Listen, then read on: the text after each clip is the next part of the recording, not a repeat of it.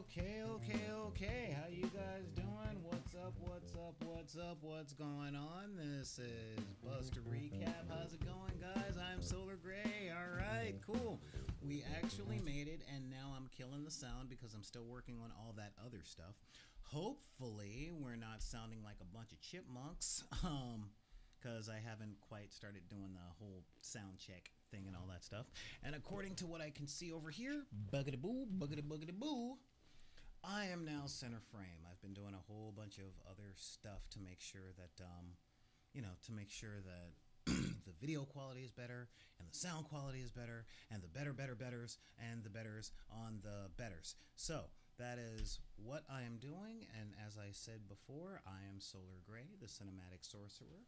Hey, what's going on? And of course, I am here today to entertain you and to tell you about all the stuff that we have been doing, and I gotta turn the monitor on and all that jazz. But I'm not the only one that is here with us today. I'm here, of course, with my good friend. Hey, Licensed Hench here. Hi, everybody. Ooh, man, yeah, you were all low, like you were all like, look at that. So what I'm doing here is something I should have done pre-production. So remember, kids. Oh, yep. So remember, go ahead and say something here. I'm just giving you a quick adjustment. All right. Yep. Okay. Well, while you get me in the frame, I hope everyone's doing okay out there in Twitch land. Yeah. And can't say TV land. This is the 21st century. No, TV was that. I haven't watched broadcast television in like 5 years. Oh, aren't you all Mr. Aren't you Mr. What's the term I'm looking for? Here we go. Yeah. Aren't you Mr. Technology? Yeah, well, I was an early adopter of TiVo because, I loved not having to care when the show was on. It just magically happened. And then about a year ago, I just wound up getting rid of cable completely because it turns out I was only watching Netflix and streaming services. I, never watched broadcast television. So okay. That saves about $100 a month on a cable bill I didn't want and I didn't need. Nice. Holy crap. Yeah, that's some good stuff. And of course, we are here, we are on, we are doing the thing, and believe it or not, we are on time. So I tried doing a weird experiment, and that's just broadcasting and letting the normal emails go out, and that wasn't working. And when I say just letting the normal emails go out, I mean not doing the hashtag thing, not doing the Twitter thing and all that stuff. And guess what? It don't work. It don't work. So now I know that. And how do I know that doing all that stuff and keeping up on my pints and quarts actually does work? Because we've got the deck mob in today. They're here, I would say bright and early, but it's late afternoon. So what's going on? Hashtag NP City, hashtag deck mob. All right, that's cool. So I have said hello to everyone that I can say hello to. Mm-hmm. Hello to you. Hello. And hello to the deck mob. And hello to you. I'm talking, no, not you. You're in the chat. You're good. But I'm talking to you ghosters and you lurkers and all that stuff out there. I get it. I totally get it. I totally get that you might just want to listen or you just might want to watch and you don't want us calling you out by name or anything like that. I'm totally with that. But just know that I'm happy that you're here. And we got so much stuff coming down the dock. You need to, just give me my natural skin tone and make me out of rubber because I am tired. Seriously. Yeah, that's right. We talked about dad jokes yesterday on Game Gallery. Oh, is that it? Yeah. So, we should still have dad jokes hangover. Don't get me started. Yeah, no. Because, again, dad jokes. We don't care if you think they're funny. But, yeah, so we got a lot of stuff. I am working on and planning on launching the Patreon today. Like when you go home, I'm going to finish up launching the Patreon. I've been recording the intro video and the thank you video and then doing the editing and the color correction and all that jazz. So yeah, that's what I've been doing just today and working on the archive because that's right, Boom, you missed the dad jokes. But it's okay. It's okay because as long as there's a dad, there's going to be jokes. that should be used in a torture chamber. Ask Matt Groening; he can tell you. Because I told you, my wife used to think I played too much golf, so I found a good compromise. Blink, blink. I got a new wife. Anyway, oh, shut up, you, quiet, you. But yeah, so launching the Patreon. I've been putting stuff up on the YouTube as far as the archive goes. I've been re-editing all the old stuff, and yeah, it's been, let's just say, I miss things like sleep and friends. Been game testing some other stuff so that we can get the battle reports going again. But I had a sad Saturday. Oh, what happened? What happened? Well, there is a group on Facebook, or more to the point, the group on Facebook chat called Weekly One Shots. And so far I've got like 15 to 20 people in, and sadly, nobody was able to play. So I couldn't have my show of a weekly one shot because there was no one to play with. And I could have done like an individual video or something, but I didn't want to be one of those sad pandas going, well, since nobody was here to play with me, I guess you guys can be entertained while I play a board game with myself and I make all the funny voices. Like, I'm going to play HeroClix with Deadpool versus Black Panther so I can keep saying things like vibranium, But yeah, so... But I don't know if that would come off as comedic or sad. But remember, tragedy is when I cut my finger. Comedy is when you fall down an open sewer grate and die. I'm not sure how that quote works, but yeah. Yeah, it's true. It's true. So when you're suffering, I think it's funny. Yeah. Therefore, by the transitive property of mathematics, when I'm suffering, they think it's funny. So you guys tell me, if I don't get somebody in, would you guys like to watch me sit around and play games alone? I'm not going to say the other term that is. And while you guys sit in the chat and say, wow, what a sad panda. You're a 40-year-old man. Go out there and make friends. Learn how to dance. Go to bars. Meet people. Or would you guys actually like to watch me learn games by myself? It's up to you. I don't know. Making friends these days is hard. You just can't get the parts. Not enough ice cream for the Prozac. Yeah. So, and yeah. And of course, NP City is going off. And yes, in Wakanda, the manhole covers are made from vibranium because they're just that kind of ballers. Which makes me wonder if Wakandans were Americans, would they have vibranium spinning rims? Yeah, it's a tough question, isn't it? The answer is no. They wouldn't.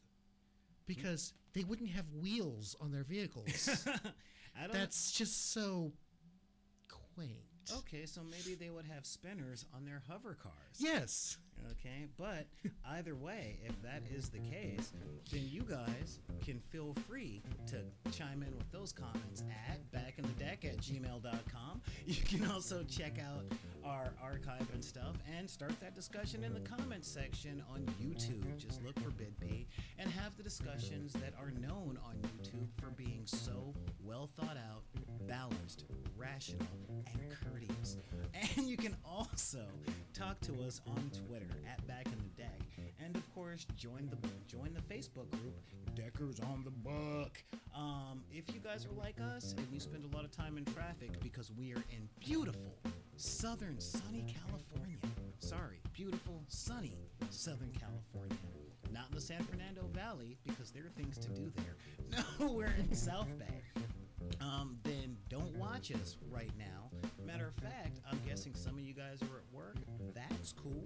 I would say put us on your phone and listen to us. And if you like the stuff that we have done in the past or want to hear more, check out SoundCloud/BidP, and that's where you get audio of all of our shows, which is yours to keep for free forever. And of course, follow us on Instagram so you'll know when we're about to start broadcasting, because that's some fun stuff. Anyway, so yeah, other than that, there has been, my week has just been my week. It has been so filled with work, so filled with other stuff.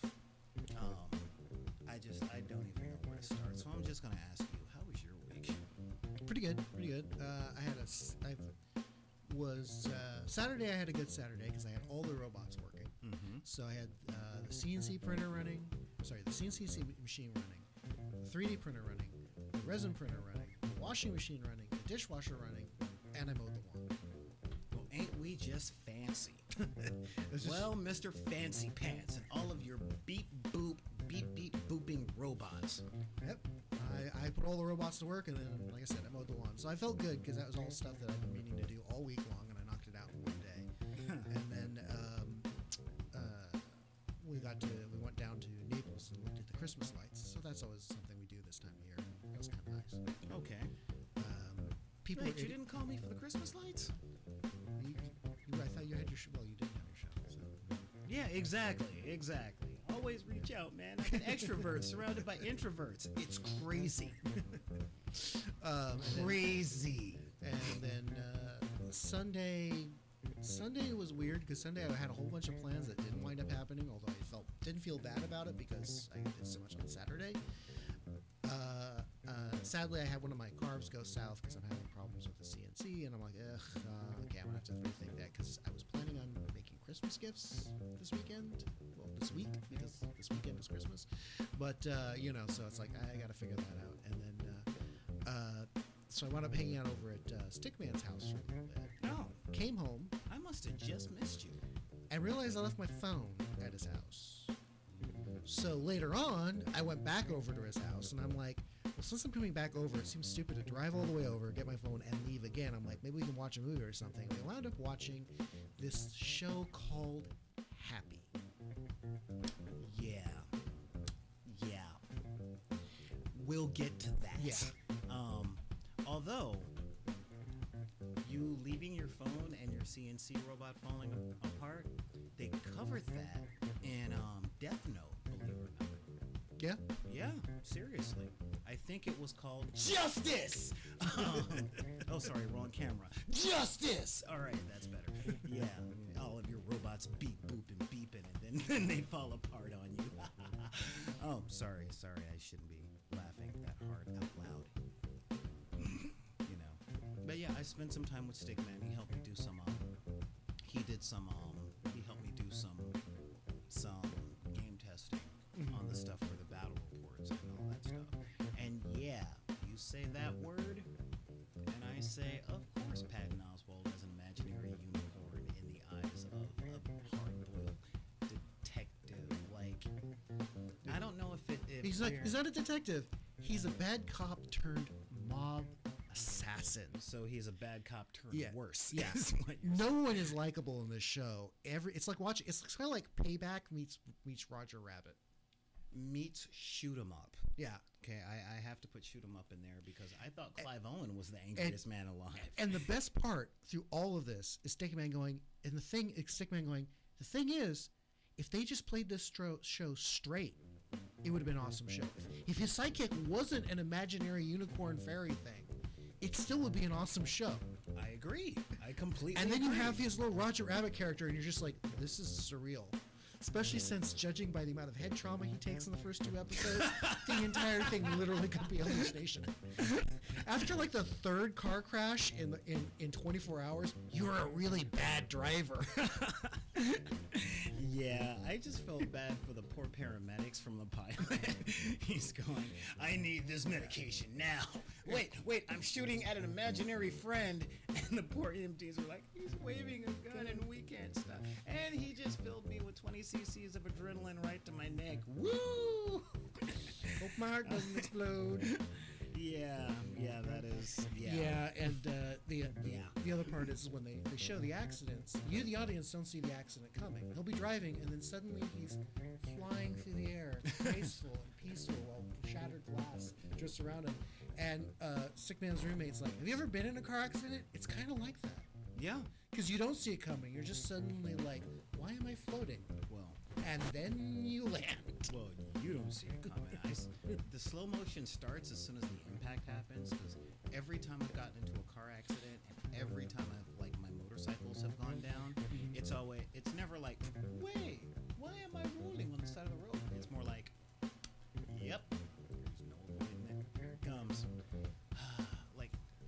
first time I went down while riding a motorcycle, it really was, okay, all right. Yep, there's no recovering from this. Gloves, check. Helmet, check. Goggles, check. Mermaid. And, fortunately, I wasn't hurt. My bike still worked. And I didn't know that I stopped sliding 5 feet from a 30-foot drop off of a cliff. Oh, magic.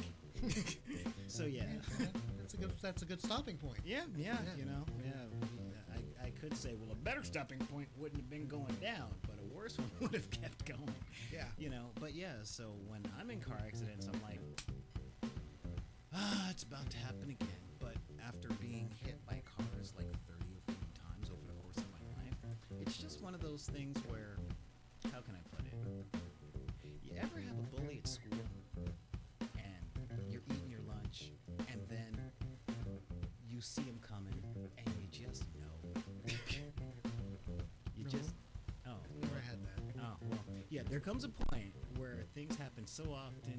It's Elton John's song, I've Seen That Movie Too, or The Carpenters' We've Only Just Begun starts playing, and it's like, here we go, well, I should have packed a lunch. I have that side with bar fights too. So that's why I stopped playing music at bars. But anyway, but we'll talk about Happy eventually. If they want us to cover Happy on this show, we'll cover Happy. But yeah, I know, Boom. I know. Anyway, so let's get into it because we got some thick stuff. We got a whole lot of thick stuff to go to. So of course you're covering. Dear God, I gotta have better posture. I might have to get one of those wedge things from a chair, because I don't want to sit on the edge like I'm. But but what I will say is this we're at episode 4 on both of our shows. Now, just to recap, previously on Buster Recap, we talked about episode 3 where they both go on a spirit quest in the spirit world, or in each other's spirit world. Yeah, that's the weird part. They see each other's spirit world, and it is pretty messed up. Yeah, and so now, and again, the show ended at a great point where she goes to her church, he's sitting there, and it's like, we got to talk, you dumb bit. Hey, bit, we gotta talk. Love you, Snickles. That's right, that's a stolen joke. I ain't proud. Go ahead. Yeah, I forget the name of this episode. I looked it up a minute ago and immediately forgot it. But this episode resumes with them we have to have a conversation. She's like, she's like, how did you find me? He's like, well, I saw this church on a voodoo tour, and then I saw it again. And well, he's trying to explain to her his vision, and she's kind of ribbing him about it. And they actually sit down, they have a conversation, and unfortunately, the show gets a little disjointed because as they're having the conversation, they cut out to scenes from their lives, and it's unclear whether these are flashbacks or flash forwards. So you don't know whether these things are happening after the conversation or before the conversation. But this episode is an episode of I don't have the right words. So I want to say transition. Well, they stop screwing around. We can say evolution. Evolution. That's the word. That's a good word for it. Because they stop screwing around and start becoming who they're going to be. The first thing that Tandy does is she goes home, but she doesn't break into the house. She knocks on the. She shows up with coffee and knocks on the front door, and Mom's like, "Oh, it's the first time," because she's been going home all along and breaking in when Mom's either not there or passed out. Of course, Mom then immediately pours a fifth of Jack into her coffee, which shows that Mom's still a mess. And they, baby steps. Yeah. Baby steps. She brings the coffee. That's a step That's forward. yeah, exactly. They were drinking the coffee clean and not chasing it with Jack Daniels and pills. We'll burn that bridge when we get there. And she's there to talk about Roxanne Corp and her dad. Mm-hmm. And she kind of falls back into the old mentality. Mom's like, I know, you say it's a waste of time. And she's like, no, I really do want to help. She can't help falling back into the old argument, but she's trying. You can kind of see that. Mm-hmm. And then she also falls back in the old argument of your boyfriend, he's a married guy. You've done this so many times. We both know it never works out. I want to help, but this guy's just like all the others. And she's like, no, he's different. And she's like, yeah, right. And then like, the last 5 were different, Mom. And then he shows up. Like, no, he's different. And he shows up. I brought groceries, which is like the first. And it's like, what? No. See, you can't be different. Like, she said you're different, so that means you're the same. You can't be doing this good stuff. Yeah, because as the comment is, because the earlier comment was, he's just a guy who's into you because he likes your ass, and then he shows up with groceries and makes dinner, which is something. It is a nice booty. It is, yeah. You know, but he's the first guy. It's obvious from the reaction. He's the first guy who's ever done that. They're like, "What? You bought groceries?" He's like, "Yeah. Why is that weird?" And then we go back to the conversation. In my head, I'm a little vague because we keep cutting back and forth so much. Mm-hmm. What happens when? But Tandy's then talking about her power, how she can see people's hopes.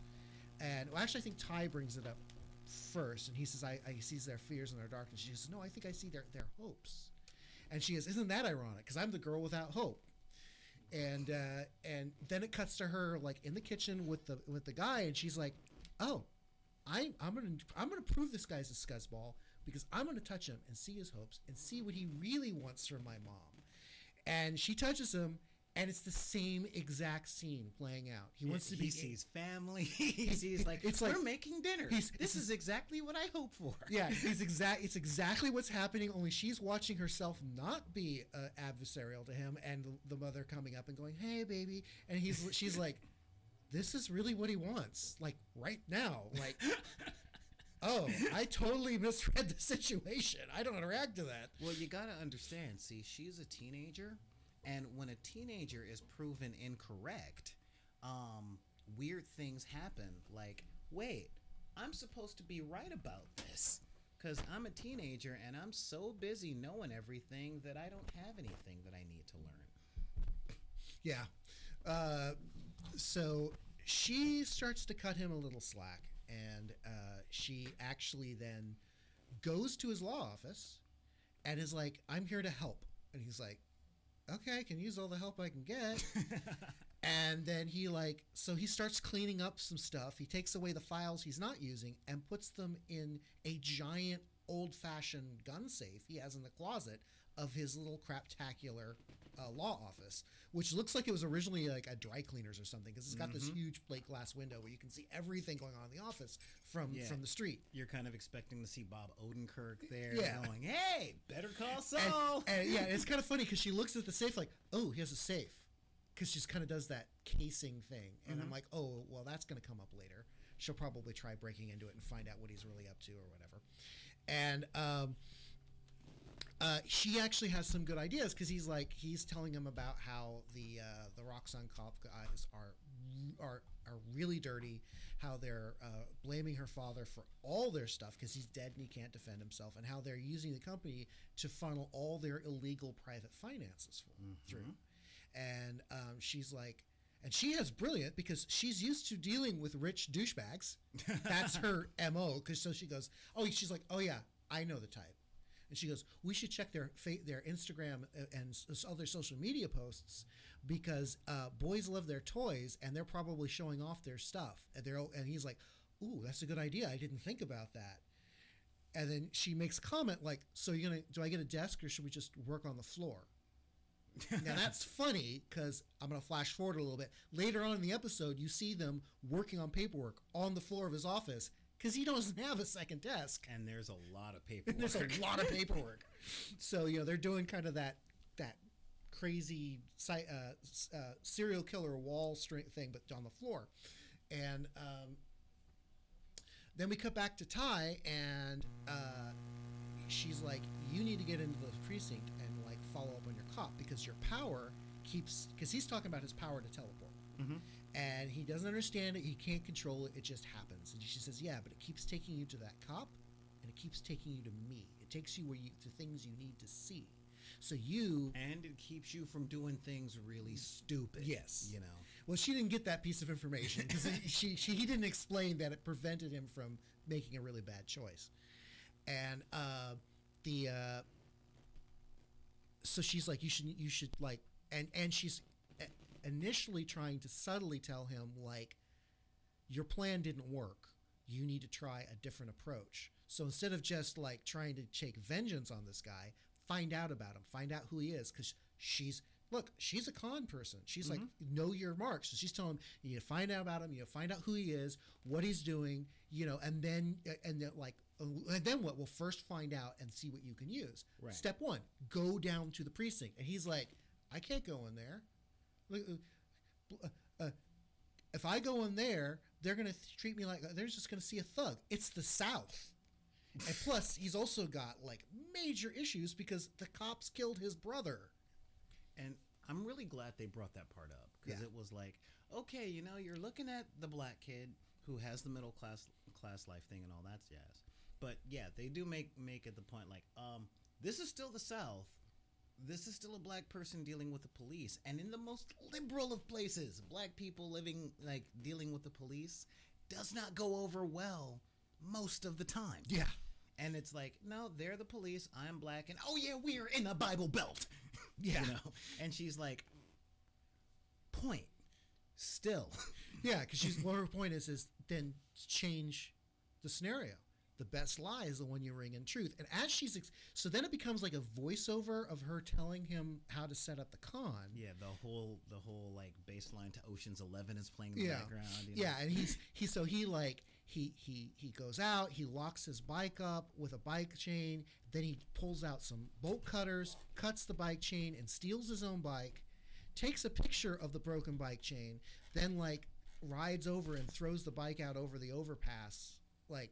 And I'm like, and you can tell that he was not happy about it because it's like, I have to steal my own bike, and I'm like, yeah, that was a really nice bike too. Yeah, a really nice bike, and so I'm just shades of Pee Wee Herman playing in the back of my mind. My bike, yeah, my bike. Yeah, you know? So he does that, and then he goes into the precinct, and he's standing at the window to get buzzed in, and the cop's yelling someone on the phone. He's like, what? He goes, someone stole my bike. He's like, okay, come on in. You so-and-so will get it.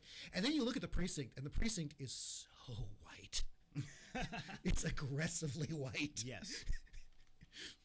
They've got like, because the one cop is your generic kind of like white dude. Then they have the Italian cop. They have the redhead cop taking his thing. He's like the rookie. He's like, oh, I got to get up and get a form. And they just see him sitting there looking around, looking at the precinct. And it's nothing. It's aggressively white. And he's getting more and more nervous. And you can tell he's having an anxiety attack. Mm-hmm. And I'm thinking, ooh, is he going to teleport? Is he going to teleport right now? And he's just getting more and more freaked out. And finally, he's like, I can't do this. And he leaves. Yeah. He's got to get up and go. He's got to get up and go. You can tell he's about to, he leaves. He's about to lose it. Yeah. And he goes home.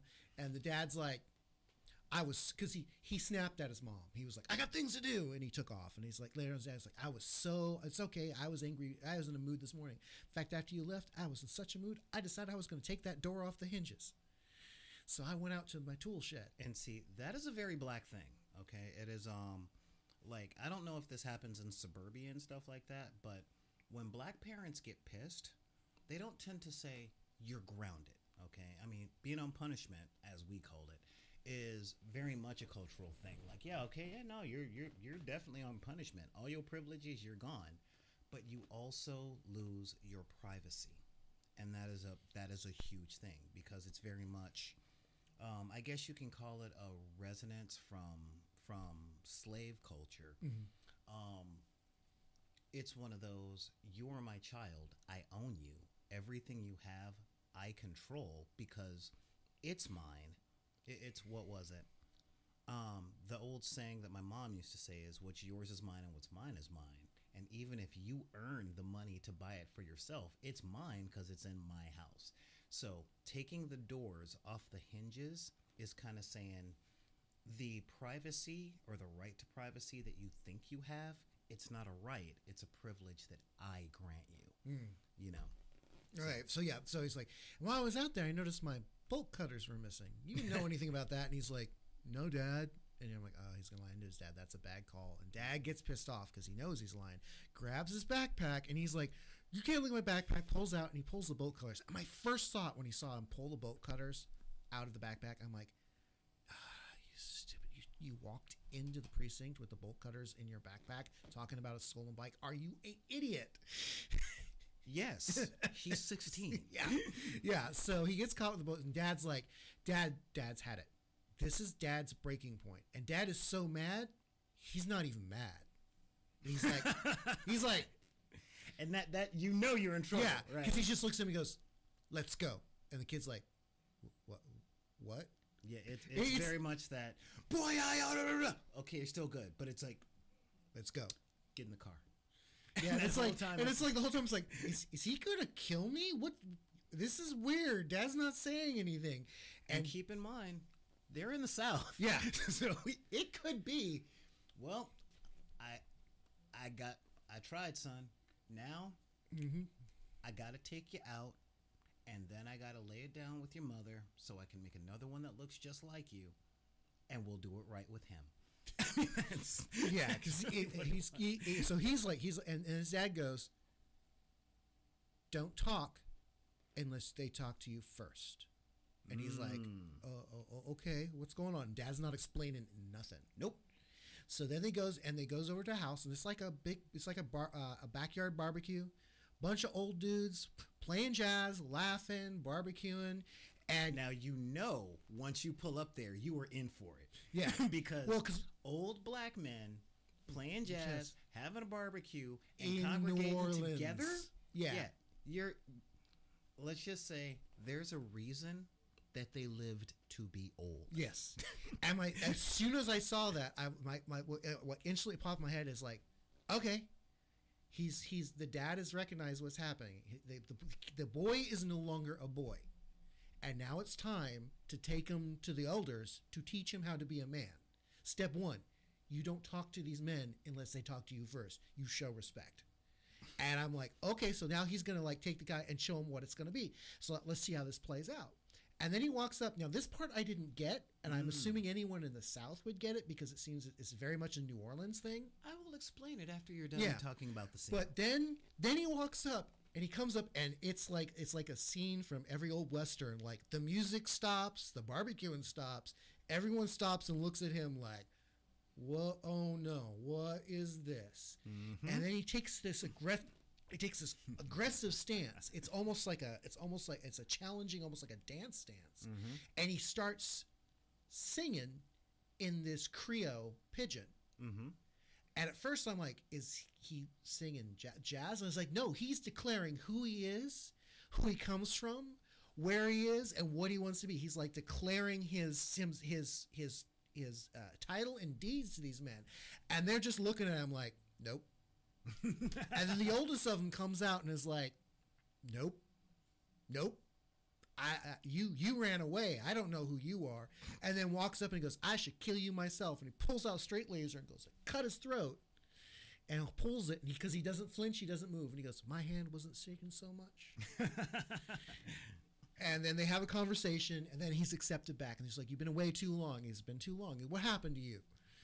And they kind of see that he's got the boy with him, so you get the impression that they like, oh, they know what's up, but this is how it's done.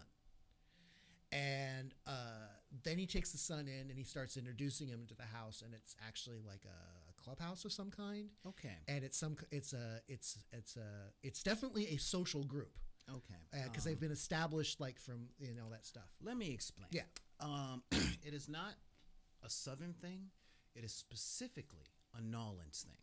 See, back during the old-timey slave days, there were various Native American tribes that rescued slaves and said, you are part of our tribe now. You are not a slave. You're not an American. You are one of us. I think it was like Chickasaw, Seminole, and a lot of those Southern things.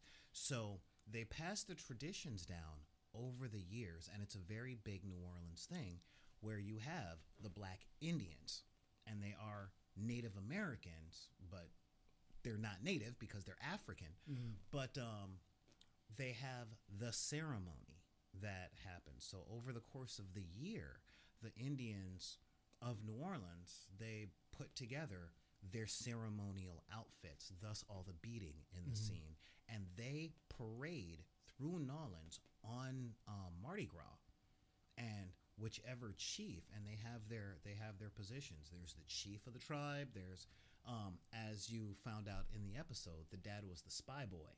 He was the one that his whole purpose was to leave the tribe to see what's out there and to bring back news. And that's the position given to the people that have that adventurous heart. One of the huge things that came down through that is it has been passed down. The show Treme, that comes from the makers of The Wire, focus a lot on the Indians. If you guys are wondering why I'm not pulling up footage, the footage computer kind of died. I'm not sure if it overheated or something, but it's time I got a new one, so I'm rebooting that. But yeah, in a few I'll be pulling up pictures of Indians. But over the course of the entire year, they put together their outfits, and they have their ritual dances and their ritual talks to say, like, this is who we are, this is who I claim to be. Which is why when he got up there and it was like, oh, well, he leaves, he left the tribe to go all uptown with all that hoity-toity stuff. And, he ain't my boy wouldn't wear them shoes, blah, blah, blah, blah, blah. And it's like the whole fact that he didn't flinch and all that stuff shows that he still has warrior spirit. And he knows that the chief wouldn't kill him, or if the chief decided to cut his throat, there must have been a reason. Yeah. And the conversation that he has with Ty in this show is one of the best father-son moments I've seen on TV for a while. Yeah. But you haven't gotten to that part of the episode.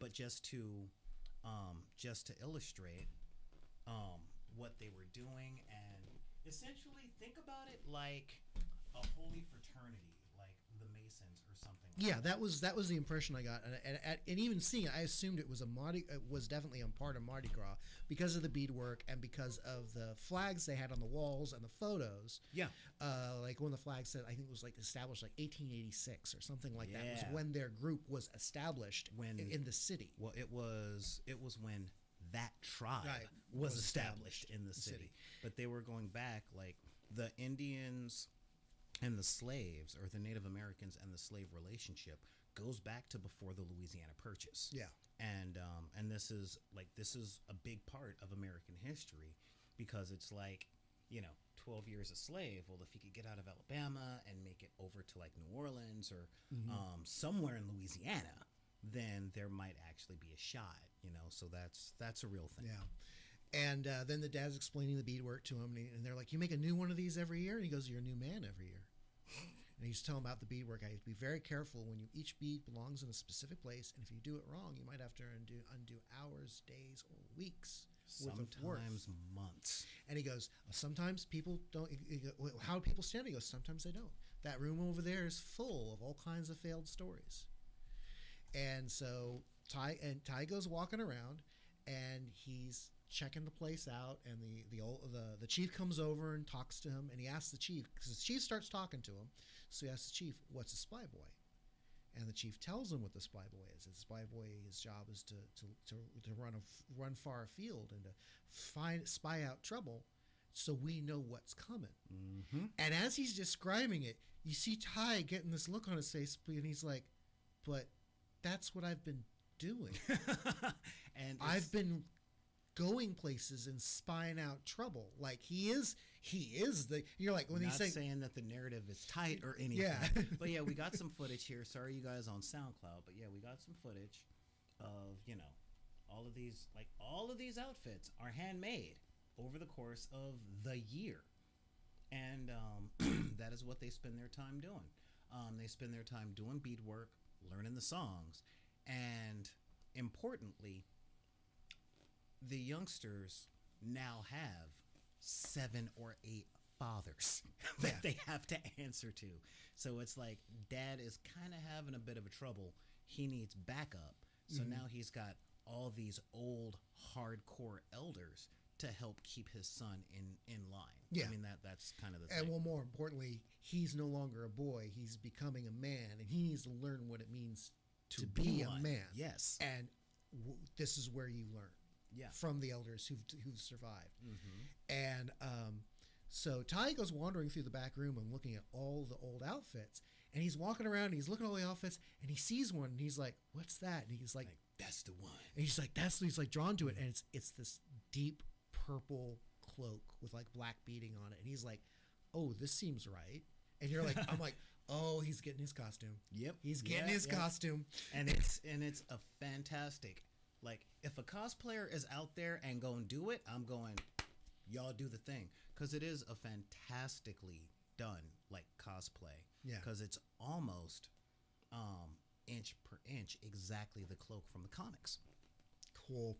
I see. I don't know what the comic cloak looks like, so he brings we'll it. fix that. Yeah. So he brings it out, and he starts messing with it. His dad's like, "Where'd you get that? Why are you doing that?" And he's like, "I just thought I'd take one of the failed ones and make it right." And he goes, "Well," and Dad's like really upset, and he's like, "Who told you to do that?" He goes, "No one." And he's like, "Why did you pick that one?" He goes, "I don't know. It just called to me." And Dad's like, "Oh, well, that was your brother's." And he's like, kind of, whoa. Like, yeah, doggy, what now? What? And then he's like, "You know what? I'm going to finish it for him." And Dad's like, "Okay." Yeah, we got a little footage here, and yeah, that right there is what they look like. Again, something that I planned on cosplaying with the girlfriend eventually, but I've put on a little weight. But yeah, and I think we're able to pull up at least a shot of the cloak that they pull up. Not quite a spoiler because it's just showing, what we normally see. But yeah, we've got that going, and yeah.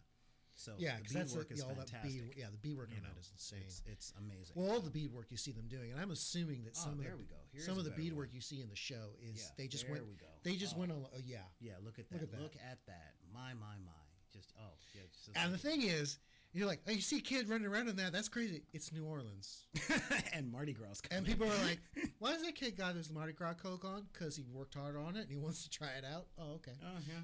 That's the whole It's like saying, like, why is there Spider-Man over in San Diego around Comic-Con time? Well, it must be that time of year again. Yeah. People aren't going to be freaked that out much.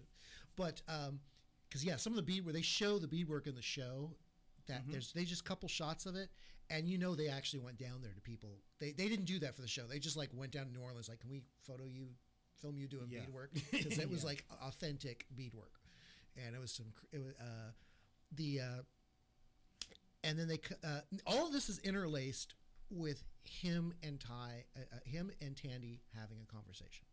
Now, again, it's a little confusing whether they had one conversation or whether they're having multiple conversations over the course of several days while they live their life.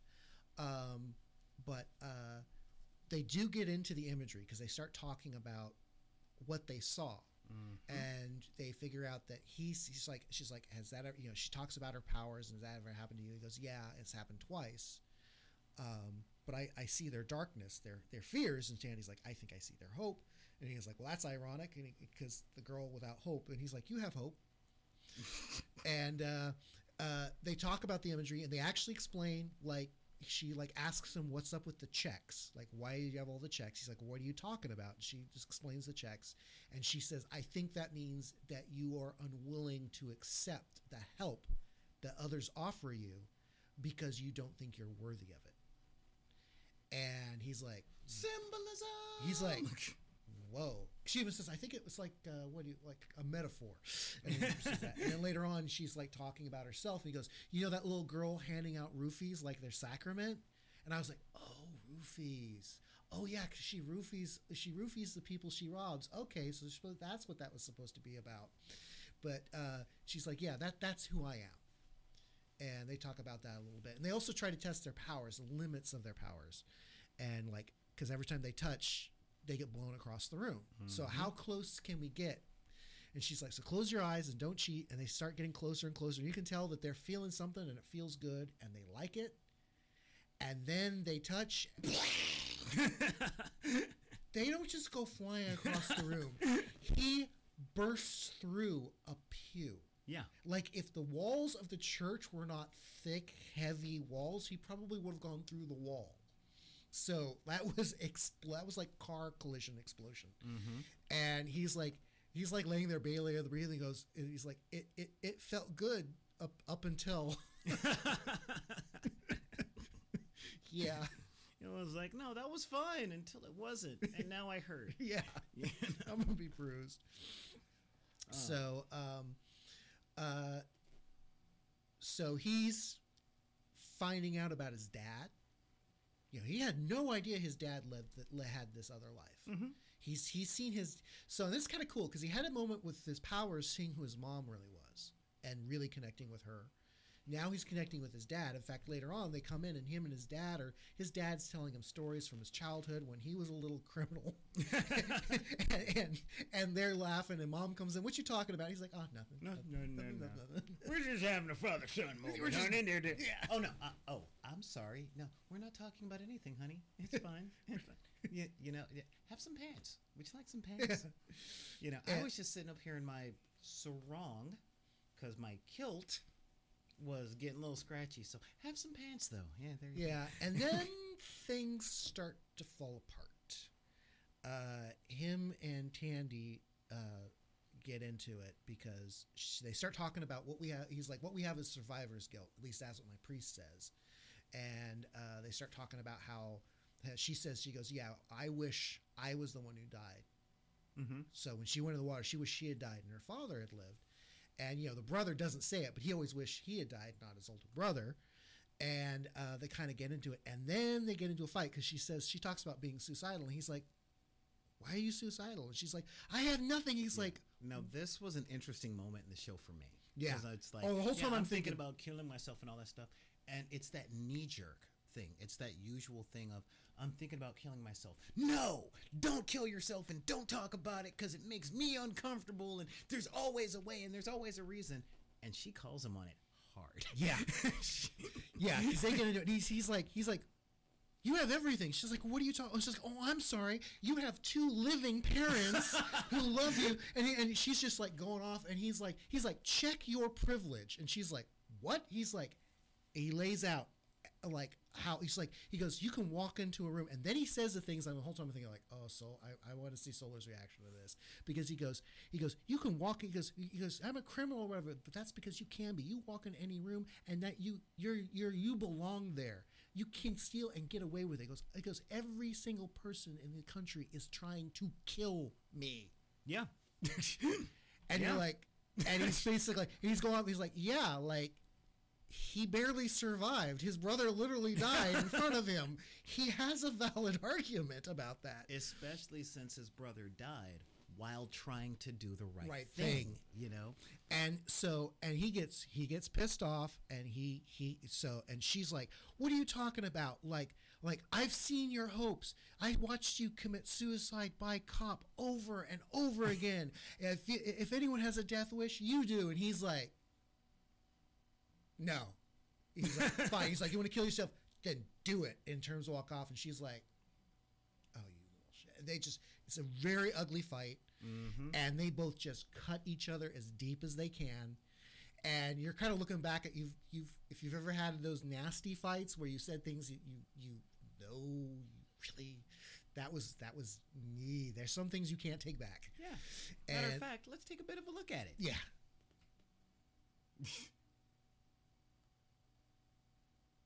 What the? You don't get to tell me that. And oh man. Oh, here come the waterworks. Yeah, He's like, what? This was a very hard. This fine, was, yeah. do it. Fine, Yep. I quit. I'm done. And then she just tears into him right now. Yeah. She's like, oh, you hurt you don't get to hurt me and walk away. Yeah. Yeah, that was, and the whole time I'm like, this is a really hard scene for me to watch. Well, yeah. So I thought for you, I'm like, oh yeah, I want to hear what Solar's going to say about this, because they really do not pull the punches between the precinct and this scene. They're showing you just how bad things are, and you're like, that was rough. I told you this is hard. This is this was an especially hard show for me to watch. Yeah. So this one's a rough one, and like it's obvious. Yeah, it's obvious whoever wrote this has been there. Mm-hmm. Because they don't pull the punches on it. No, they don't. And they don't say the right things. They say all the wrong things that people say. One thing I definitely noticed about this episode was when they split up, okay, after they have that argument, they don't have a you see Timmy moment. They don't, I mean, the writers on this show are going, I've talked about the two types of narratives, the two types of heroes there tends to be. This is a Marvel show, and Marvel writers, are really good at writing cathartic motivational heroes, in the sense of watching these heroes are supposed to be cathartic, which means they are like you. They act like you. The only difference between you and them are their powers, their circumstances, and they are actively doing something. But take away the powers and take away the villains or the evil corporation, and you know these two. And so when they do their separation in this scene, you're right. They didn't say the right things. They didn't make up quick. The first thing they did was to run right back to their standard safety mechanisms that they do when they're traumatized, which is for Ty it's physical activity. Yeah, he's doing. And for Tandy it's drugs. Yeah, so he's doing push-ups, and she's trying to get high, and it's just not working, and she's getting angry about it. Yeah, and then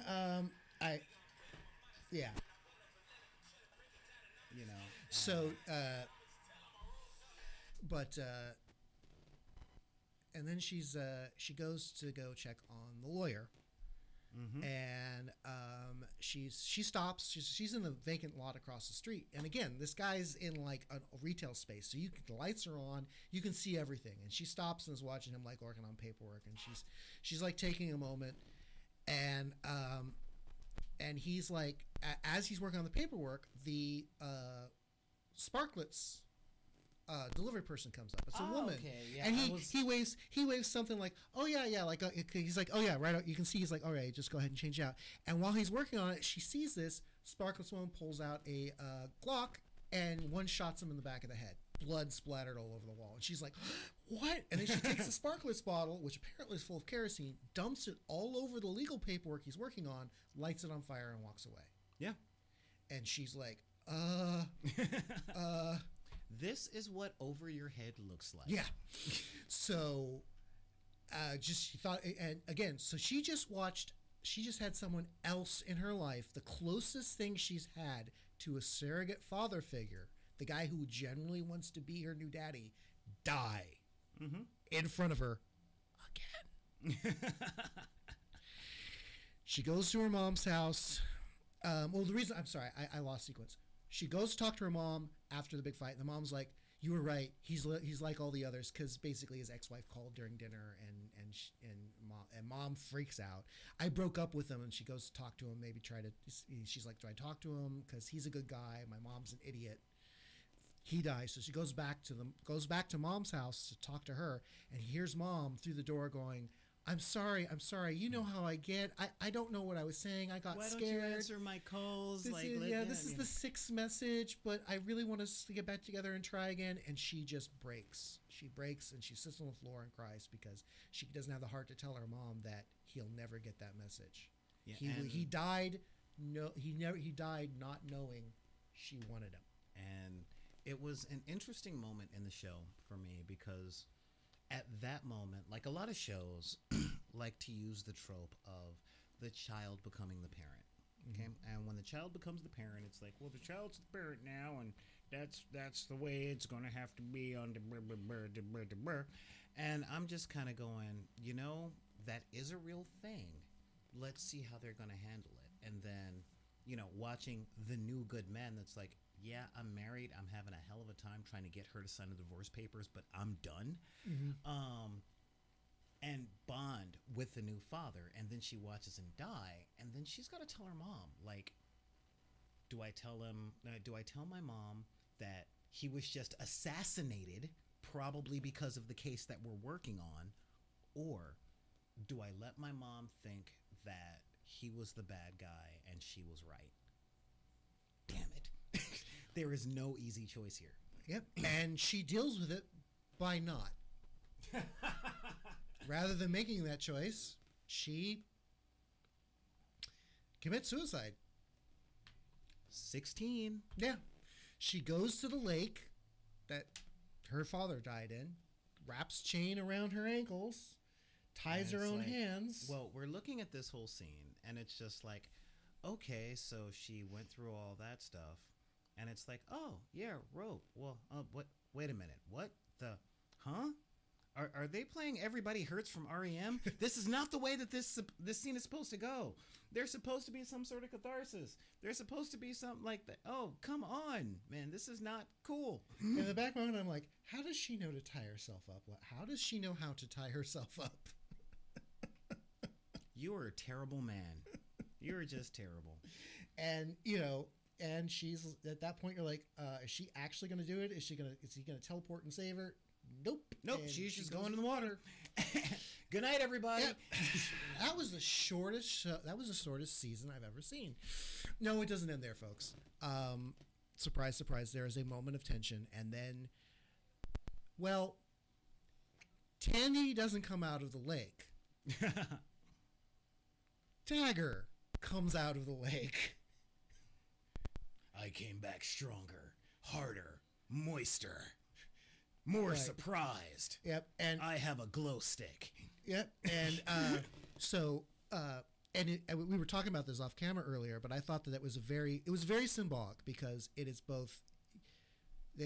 They addressed her survival guilt. They addressed how she wished she had died, and in the way she had died, the girl that she was died, and a different girl came out of that lake. A girl without a father, a girl who hated herself.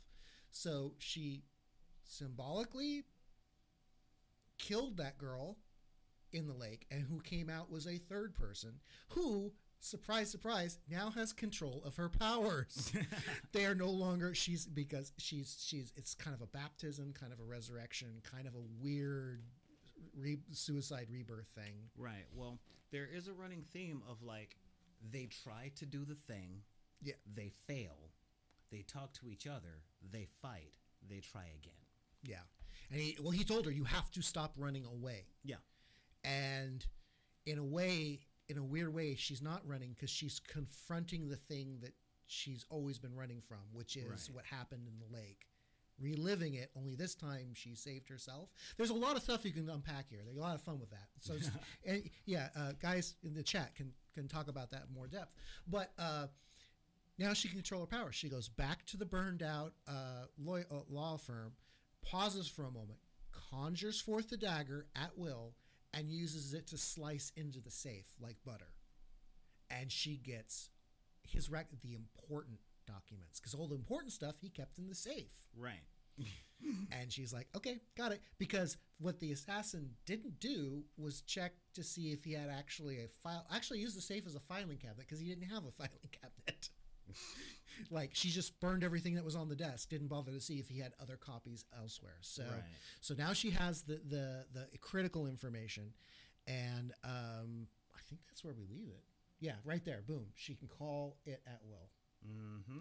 And apparently it is very powerful because it cuts through like a safe like butter. Yeah. Although we have a moment with Ty really going back and confronting the police, because we talked about when that's right, because he goes back to the precinct, but he doesn't have a pretext this time. Mm-hmm. He asks to speak to Officer O'Malley, aka Latte Cop, who we've established is the only honest cop in the entire precinct. Not exactly, because we have seen her at this point in the show like doing drugs and doing she's not a good cop, she's just not as bad as the others. So all in all, what would you rate this episode? Ooh, I was actually thinking I was going to downrate it to maybe like a 3 of a kind, because while it while it expanded and explained on a lot of things, and it really had a lot of character development. One, it's really hard to watch emotionally, and two, the weird.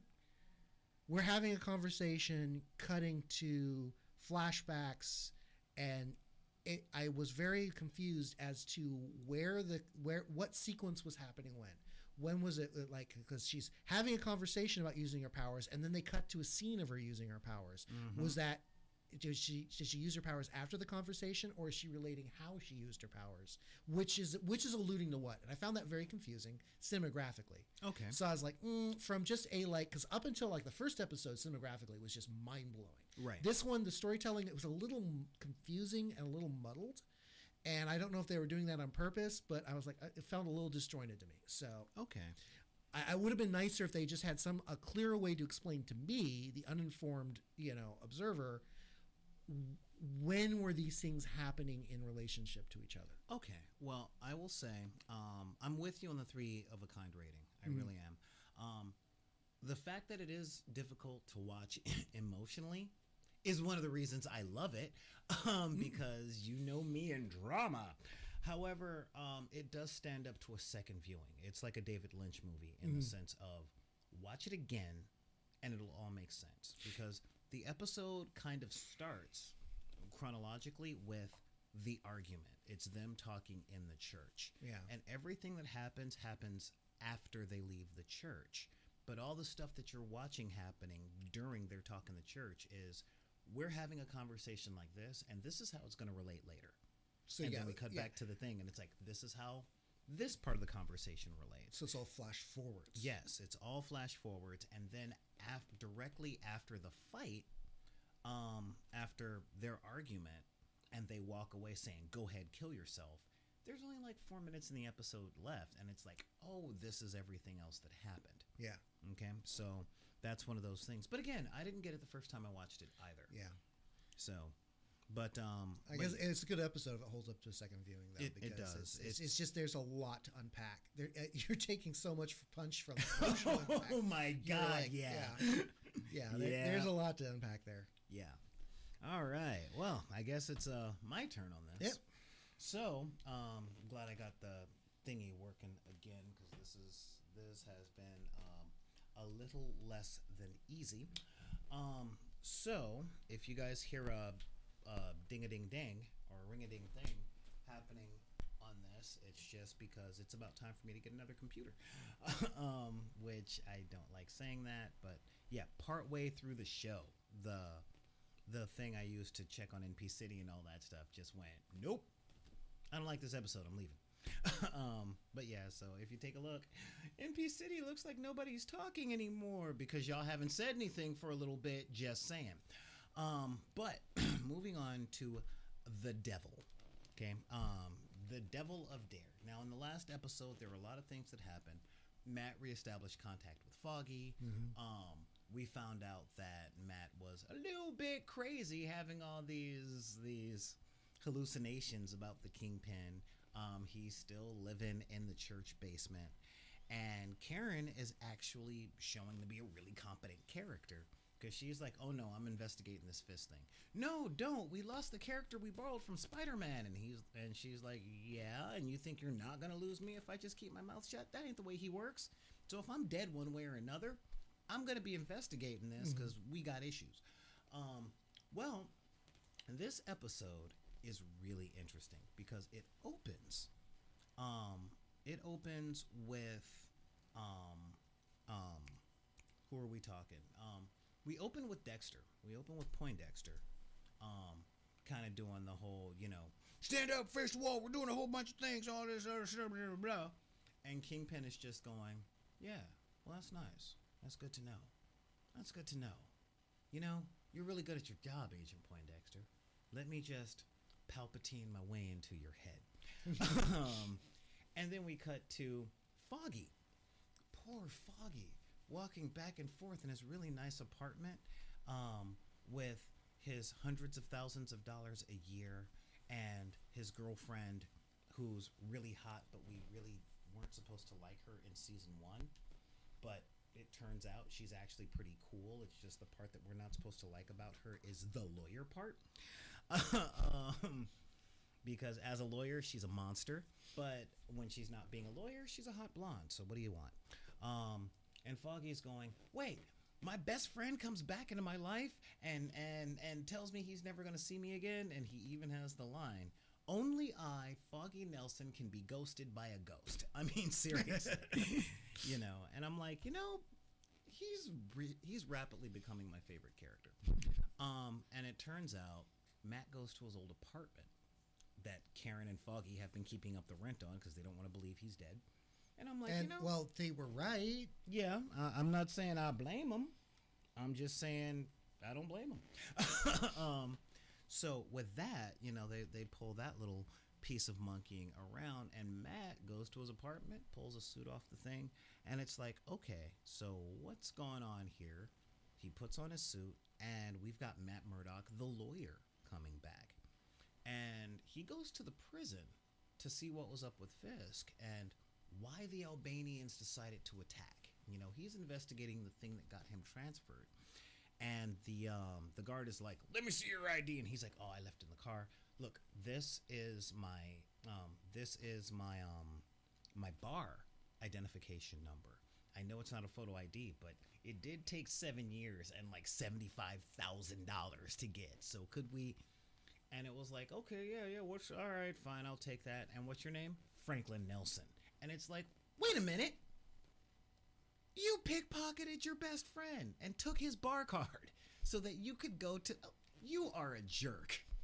You are a serious jerk. So Matt is just determined to prove that Kingpin set all this stuff up. But he's also determined to stay underground. So not like that's gonna bite him in the butt later.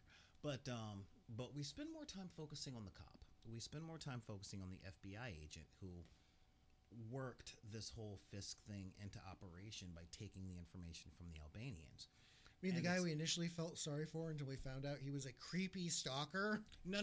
That's Agent Poindexter. Oh, that's Agent Poindexter. I'm talking the dude whose name I can't remember because I'm very, very bad at Middle Eastern sounding names. Oh, yeah. Okay. Okay. And it's interesting because he's on the Fisk case. People hate Fisk. Just hate him. They're like, nope, this is it. If I got to kill him myself, I will. And he has the talk with his wife, and it is heart-wrenching, just heart-wrenching, because essentially he's trying to be a good cop. He's trying to earn a raise, and his and the fact is his poor kids are like, I don't know what to do. Trying to pull up that scene here. I'm not sure if we have sound, but I'm gonna see what we can do here. So I'm just gonna put the subtitles on. Okay, we don't have sound going to our things, but it's like, I'd love to see him, bring him up. Well, you're working, and I don't want you to be late. Look, late for what? Late for my sisters. So, you know, Sammy's gonna stay here for a couple of days, and it's like, why is, you know, what's up? And it's like, our son can't sleep in his bed because he's scared for your life. And here it comes. Here comes the you knew I was a cop. You know, you knew I was a cop when we got married. He stays up all night waiting for you to come home. He's been watching the news. He's scared something is going to happen to you. And I'm just kind of going, I get it, but it's a trope I don't like. Because it's one of those, you know, I'm an FBI agent. But this is one of those things where it's a reasonable thing, but I see it in every single show or movie where the main character has what is it? They have a hard time with their family because it's like their family is just now realizing that their job doesn't leave room for family. Yeah. You know, I saw it in the West Wing where it's like, you know, the president's chief of staff has his wife leave him because he's like, look, what I'm doing very, very important work that could affect the world. And she's like, is it more important than your family? And he's like, For these next 4 years, yes, Yes. yes, it Yeah. is. You know, and that merited a divorce. You Yeah, know? that was that's the gig. We talked about this. Like I've been a political, I have been a political agent. I have been, like my job has been politics and dealing with stuff having to do with the government that I can't talk about to anyone about for 35 years. What did you think this was? And in this show, it's like, I hate to sound like Keanu Reeves, but I am an FBI agent. I can't come home and say, funny thing happened at the office, honey. You don't have the clearance. Yeah. You know? And it's Yeah. like, but your son is afraid for you and he doesn't know if you're going to come home alive. I was an FBI agent before you got pregnant. You know, my life is in danger because it's the nature of my job. And please, you should have thought about this before we had kids. Yeah, You know- it's an easy trope to use to build drama and tension in the character's life, and it does get overused a lot. It's just like the kids going, well, you were never around. And it's like, I was busy working the job to spoil you enough to say that I was never around. It's just, I think it's dumb at this point. Yeah, But yeah, so we've got that happening. But of course, Matt finds out that there has been some stuff with the Albanian, and Agent Dexter is now being looked into, because when we saw him in that awesome scene where he's like, one shot, one kill, one shot, one kill, one shot, one kill, the FBI is kind of going, were you doing that in cold blood? Like, you know, you're good. Don't get me wrong, you're damn good, but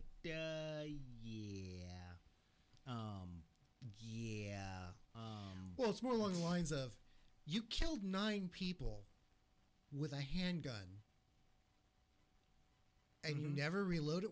They're like, how is that possible? The best marksman in the world couldn't have done what you did. yeah. So there's something weird about that. And he's like, not weird. Like, no, I'm just that good. I'm just that good. No, we think your story doesn't pan out. Like, there had to be 6 other people there.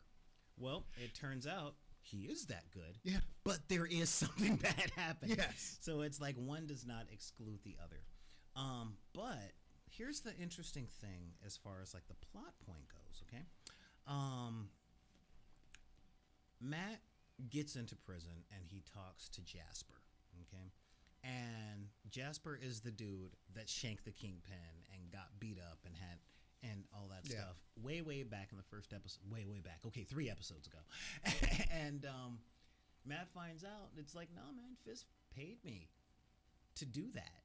And it's like, aha, I knew it, I'm blind, but even I can see that was just way too convenient. You know? Wait, so Fisk paid him to shank him in the weight room so there'd be witnesses to the reprisal. Yes. Devious bastard. It's, I give up information, I turn myself rat, then I make sure that I'm attacked for being a rat. But while I'm being a rat, I make it very clear that I've got way more cheese to show you. So now you have to take me out of here in order to catch all of my competition. And then I put a hit out on myself and made sure the Albanians took it. It's starting to come together, you know.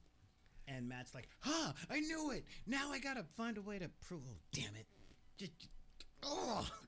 You know, and Karen is, you know, she's finishing her thing, but then Foggy decides to do something a little weird, because in the previous episode, he went to the dude running for city council and said, I've got a multi-million-dollar law firm behind me, and you want to put Fisk back in a prison. How can we help? I only have 100 million ways that I can help you. So how can my law firm and my resources help put him away? And the district attorney is like, dude, the district attorney, not the city councilman, I'm sorry, is like, sorry, there's nothing we can do. This is federal. He's getting help from the U.S. government. They're above our clearance. So we can't do this on a district level. And Foggy is like, what? I came here offering you corporation help to put this dude away. And he's like, dude, no, you don't get it. I know you've got a hard on for this guy. I know you want him behind bars as much as I do, but I'm just a district attorney. I cannot beat the FBI. And Foggy's like, well, you lost my vote because I'm voting for myself. I'm going to run for district attorney as a write-in and I'm running on one platform. I'm a one-issue candidate. And that issue is get that murderer out of that penthouse. You know? And I'm going, that's not a terrible idea. It's not. It's really not a terrible idea because as you said, everyone hates him. They're protesting outside the building. He's generating a lot of bad press, a lot of bad feelings, and so Foggy has a shot. Yeah, Foggy has a shot. And of course, during the episode, Matt takes some injury because Daredevil gets beat up. He kicks a lot of butt, but he don't do so scathingly. So he goes to the ER, does a thing, and of course, we've got the guy like, I'm now going to check your pupils to make sure that you're not concussed. And it's like, just give me the paperwork. I'm just going to get out of here. And the dude's like, yeah, whatever, man. I just work here. Let me just, if you come down with headaches in the next couple of days, just take this in the mouth. And Matt's like, no. You see, my superpower is I don't need eyes to see. So, of course, we get the fight, but he gets drugged. So, wait, what? What just happened? Who was that guy? Why was he doing that? Kingpin. When you're a criminal mastermind, and this is the whole Kingpin superpower thing, he's got his fingers in every institution. And so he just had that guy waiting on standard orders that if a blind dude comes in, like... Not if a blind dude comes in, but it's like, I know Matt Murdock is still alive. I know he's hunting for me. And let's see what he's up to. Oh, okay. All right. Yeah, he went to the prison. He got this. He'll probably need some medical help. Where would he go for medical help? Do I have people there? Because one of the big things about Kingpin, and of course, here we go. And of course, poor Matt is like, Kingpin is connected everywhere, just everywhere, and that's his whole thing. He's got people in the FBI. He's got people in the courts. He's got people on the street. He's like Tyler Durden in Fight Club, And so, of course, we have that moment where he does the, let me see if we can get some sound in here. I'm not sure if this is going to work, so bear with me. But yeah, so, the RN is like, I'm going to drug you now and do that whole thing. And right after that happens,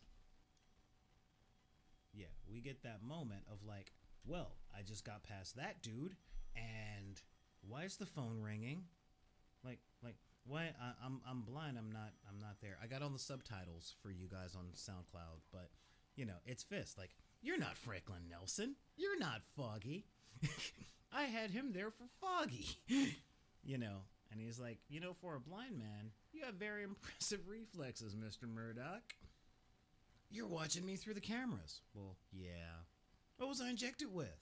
Do you remember the last time that we spoke during the Defenders? You said the cost of postage, you could prevent my reunion with my girlfriend. With the only person who gives my life meaning. The only person that I love.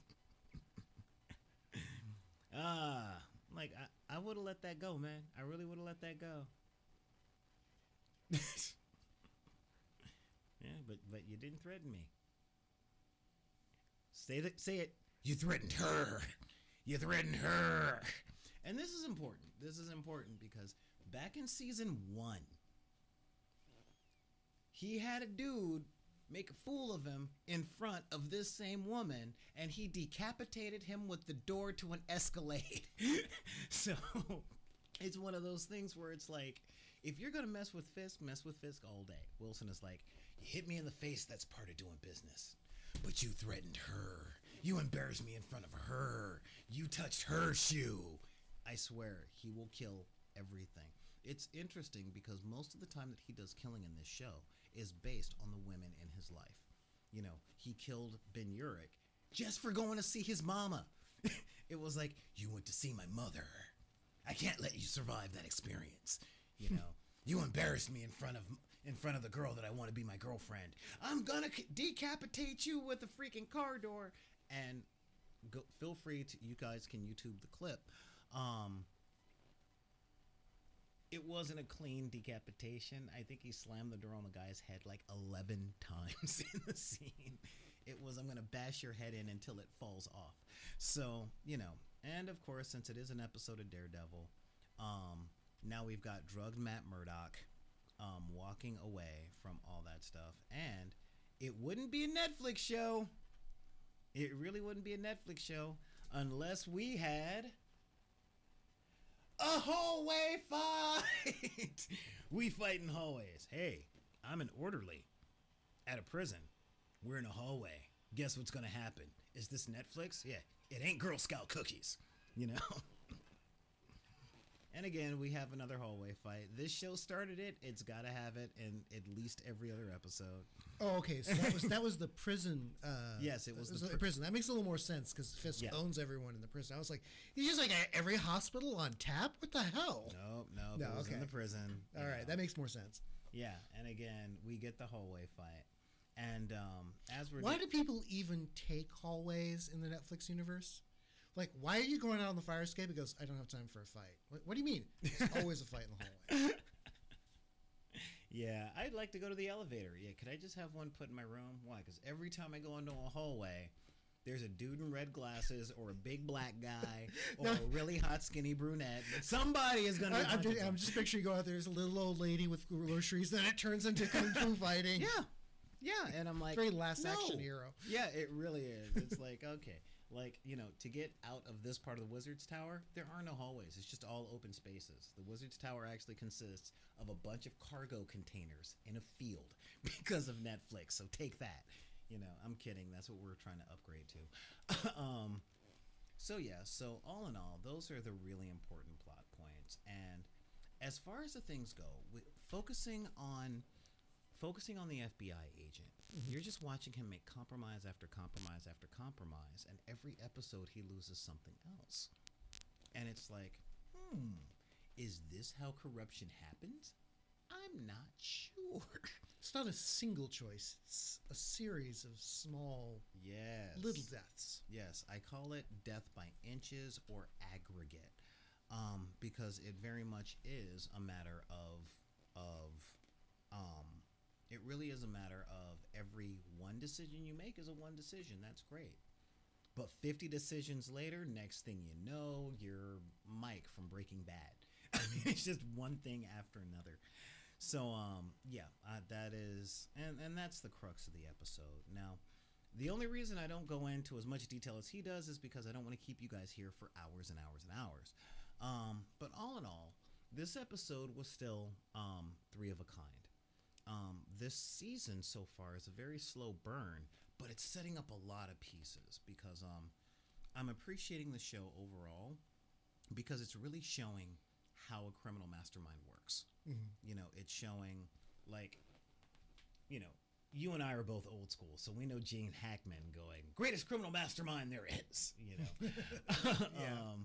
And then we see like Batman villains where I'm a criminal mastermind. Are you? Yes. Now look at my Jack-in-the-Box type puzzles and my penguins with rocket packs on them because I'm a criminal mastermind. And it's like, okay, all right, I can see where you're going with that. The last time we saw something like that was The Dark Knight in that opening scene, the opening bank robbing scene. I tell people that all the time, like, well, how would the Joker do all this stuff, and how did he have that line in the air to take down the helicopter during the scene with the flipping truck? And it's like, he put it there at the beginning of the movie. They used it as a zip line. He's escaping. Batman's chasing him. If you're being chased, you determine the route. Yeah. So it's like, okay, yeah, we see a mastermind at work. It's like, oh yeah, there's that zip line still there. Let's use it. Yeah. Did they take it down? Doubtful. This is Gotham. All right, yeah, may as well. All right, cool. Hey, it's still there. That was fun. You know. And with the Kingpin, it's showing, oh, when I left the prison, I owned it. And they showed that. They showed that pretty much by the end of the first season. that he owned the prison. So everything that happened in And- the prison was orchestrated. It was just theater orchestrated for the FBI. And they even showed that in The Punisher, in the Netflix Punisher series, because Frank Castle, or it might have been Daredevil season 2. It was Daredevil season 2. The Punisher got arrested. He went to jail. He fought with the Kingpin. The Kingpin beat him and said, I like your potential. I'm in here because I'm doing my time, because I'm working at something bigger. But you, I need a man like you out there. And the Punisher's like, what, so I can kill every single piece of criminal scum out there, including your competition? Yes, actually. So I'm going to orchestrate your prison escape, and you just go out there and be you, buddy. You do you. Let me get you out of this prison, and you do you. And that was back at season 2, you know. And so it really showed how Fisk owned the place. So when when Matt went to the prison to talk to the dude to find out about the shanking, he was talking to him in the infirmary, and then Kingpin is like, oh no, I still own the prison, let's kill that guy. And oh, I thought it was actually Foggy Nelson who I had the prison keep an eye on, because if Foggy, Karen, or Matt shows up to that prison, it's only going to be for one reason. So you know, he got the call, hey, Foggy Nelson's here, cool, turn on the camera. Oh, that's not Foggy. That's not Foggy. Look at that. Oh no, this is better. This is my blind friend. My blind friend with amazing reflexes. You know, and again, that was still very much the I'm a criminal mastermind. Training day. That's really what it is, and that's what this episode really shows. That moment where I forgot his name, and he is like the actor's actor who takes roles because he likes them. In Training Day, looking over at Denzel Washington, like, you've been planning this all day. And Fisk is like, man, I've been planning this all week. I knew you were coming. I knew exactly what I had to do. So we set up everything. And all in all, I mean, it was a good episode. But this is one of those episodes, like the 3 that preceded it, that's building towards something big. Now, I don't know if Daredevil season 3 is going to have a big finale, but I know that it's a slow burn with a lot of thickness in it. It's a lot like The Magicians in that sense. So it is a 3 of a kind. The funny thing is, it's a solid 3 of a kind because it becomes more exciting the more I talk about it than it was when I was watching it. And I think that's because there was so much to take in. You know what I mean? So let us know what you guys think. This is pretty much our time. I had a couple of meetings this week, and I was thinking about extending our show times to 2 hours. And people are like, no, that's too much time to listen to a podcast or to keep one on in the background. And I'm like, all right, fine. So I'll just be doing that thing. So I can deal with that, I suppose. So that's what I'll be doing on that sense. I'm just keeping it as our half hour, and hopefully that'll be our 90-minute mark, because since I hear that I'm pushing it with you guys, and that makes our half hour now. Let's see if I can get this little doohickey working over here. Hey, look at that. It says, hey, I'm plugged in. There's something plugged in here. And hopefully this thing will work. But thank you for showing up. Oh, thank you. In the way that you show up every week. We're starting to do this again. The archive is so thick, so thick. So it's been a thing. So let's see here. No. Man, just one of those things. Like I said, I'm doing the best I can here. Spatial sound. Nope. Sound settings. Just trying to get this thing going so I can play the okay. Output device, speakers, choose input device, troubleshoot. Yeah, I need to troubleshoot that whole thing. But we've got a lot of stuff that's coming down. I think my sound interface thing here just burned out. I think that's what the problem is. So that's where we're at on that. So unfortunately, let me see what I can do over here so we can get our end credits going. I'm sorry, you guys. I didn't plan on this stuff actually being a thing.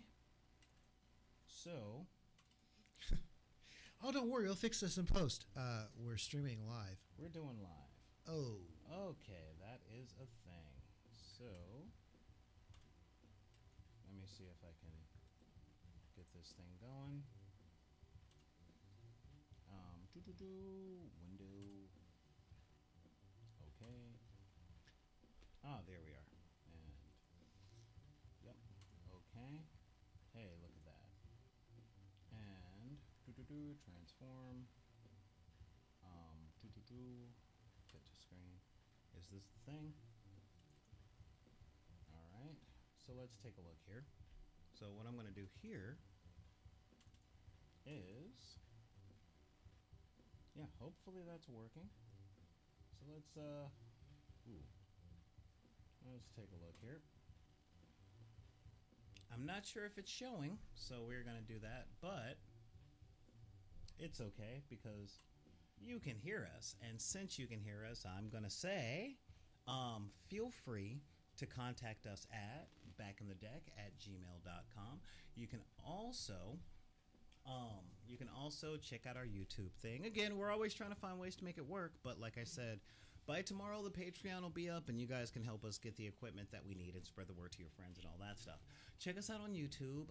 Just look for BID space P on YouTube and you'll be able to check out our stuff there. Follow us at Twitter at backinthedeck Twitter at backinthedeck. That's BACKINTHEDECK.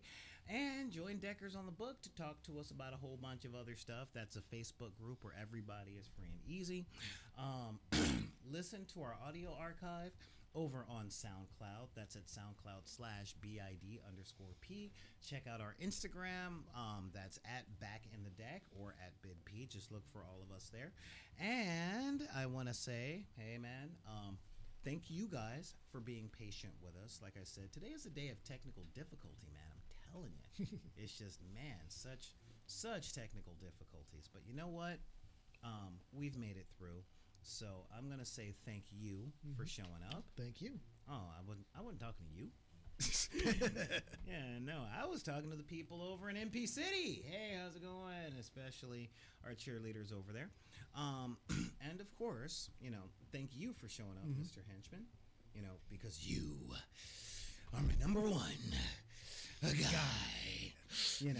And but with that, I'm gonna say, if just in case, just in case anybody tells you that you can't have the hobbies that you like based on the circumstances of your birth, your race, religion, creed, gender identity, sexual preference, your budget, or anything else, you just tell them that we said take those cards and put them back in the deck.